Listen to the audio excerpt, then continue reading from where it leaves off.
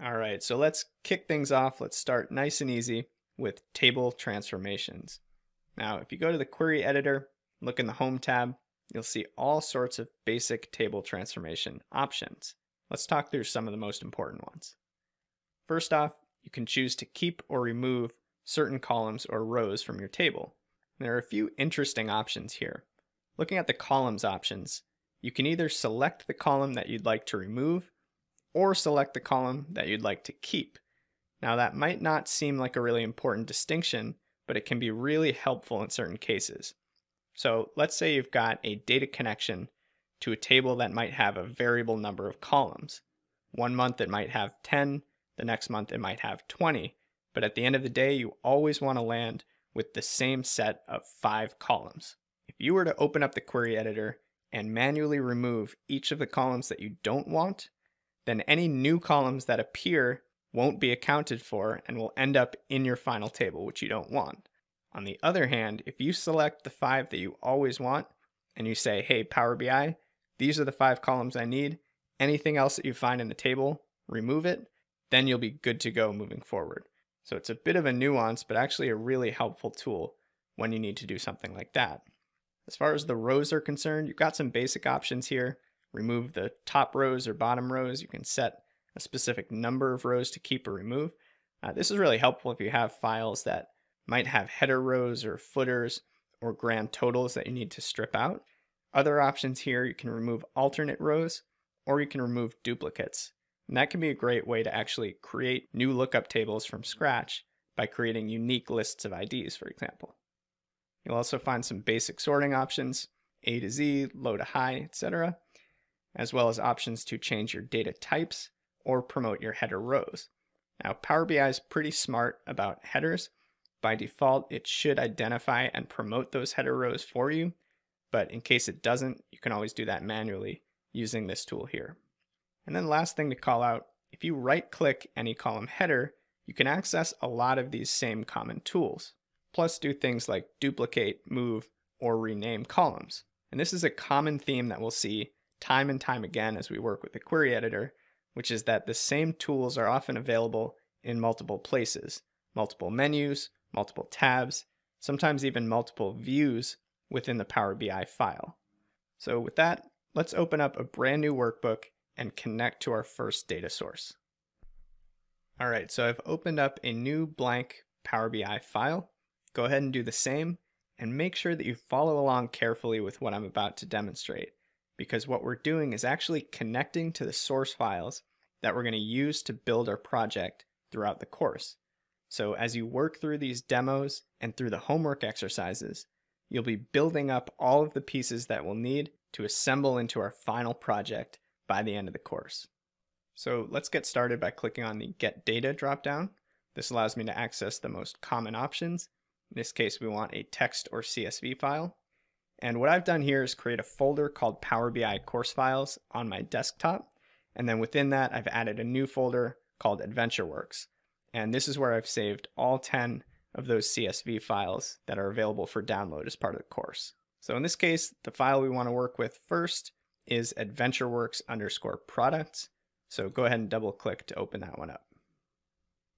Now, as soon as you've selected a file, the first view that you'll see is this preview window. And this has a couple options worth paying attention to. It will automatically detect the file origin as well as any delimiter in place. In this case, comma is correct since this is a CSV file. And then this data detection dropdown basically says, okay, do you want Power BI to take a little sneak peek at your data and take a guess at what these data types should be? If so, do you want it to base that guess on the first 200 rows?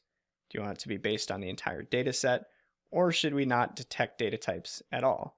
In which case you can manually add those data types to your columns in the query editor. So by default, let's just keep it on the first 200 rows. Usually it does a pretty good job detecting the correct data types. And now from here, you can just load straight into your workbook. You can bypass the query editor entirely. As a best practice, I would recommend against doing that.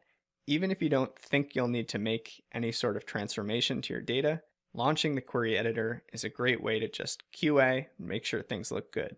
So let's go ahead and hit Edit, which will open up the query editor. All right, so here we are. We're in our query editor. We've got our one lonely query here, AdventureWorks_product, which you can see has been named based on the file name itself. The same name has been applied to the table, AdventureWorks_product. And take a look at this. There are already 3 applied steps that have been made, and all we did was double click on the file. We haven't done anything else. So let's actually click back through and see what Power BI has done here. And if we expand this formula bar so we can see the M code, we'll get a sense of what's really going on here. So the first step, the source step, this will always happen. And this is just Power BI saying, okay, let's go find the file location and let's pull it in. In this case, we're looking at a path on my C drive, and it's finding the folder on my desktop and grabbing the AdventureWorks products CSV file. Now, I think this goes without saying, but your path will look different unless your name is also Chris and you've created the same exact file on your desktop. So that's step 1, the source, which makes sense. But look at the preview here.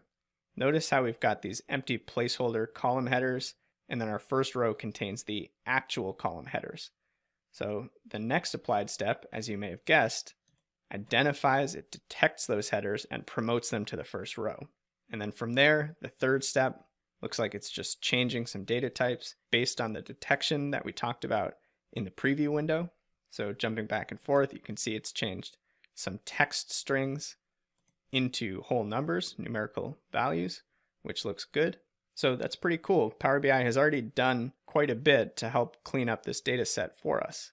And now from here, there are always 2 steps that I start with in the query editor. Every time I connect to data, every time I load up a table, I start with these 2 steps. Step 1 is updating my table name. So let's go ahead and select this and update it to AW_product_lookup. And I'll tell you more about why I'm using lookup in the table name once we get to the Data Modeling 101 section. But that should do the trick. AW_product_lookup. I can press enter to lock that in. And the second step that I always take in the query editor is to scroll through my column headers and make sure my data types and column headers look good. So let's go ahead and just collapse this formula bar. We've got product key, which is integers, got subcategory key, and then a whole bunch of text fields. Product SKU, name, model name, product description, the color, the size, the style, and then 2 more numerical fields here, the cost and the product price, which are decimal values.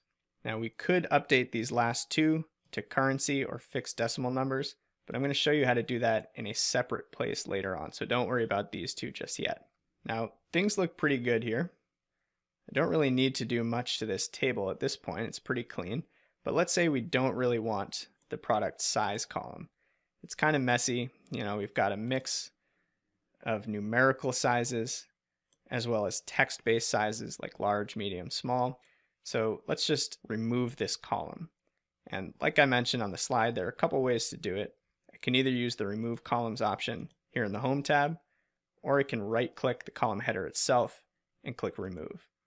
And when I do that, it's added a new applied step and removed that column.